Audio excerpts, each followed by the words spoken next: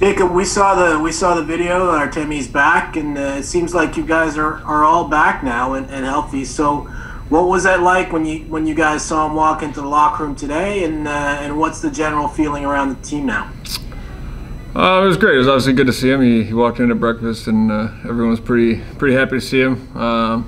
We heard rumblings that he might be meeting us in Boston, so it was kind of quiet. Everyone kind of kept it quiet, but I think everyone was excited. So yeah, obviously great to have him back, and happy to have him back in the locker room. I think the team's obviously excited to have him back around. Next question comes from Vince Mercogliano. Vince, go ahead. Jacob, just curious, with you guys, this has probably been a whirlwind. This is a very unprecedented situation. What's it like now with him coming back? I mean, is this something that he has addressed with you guys, or that you guys talk about as a team? Like what needs to happen for everybody to feel comfortable with the situation right now?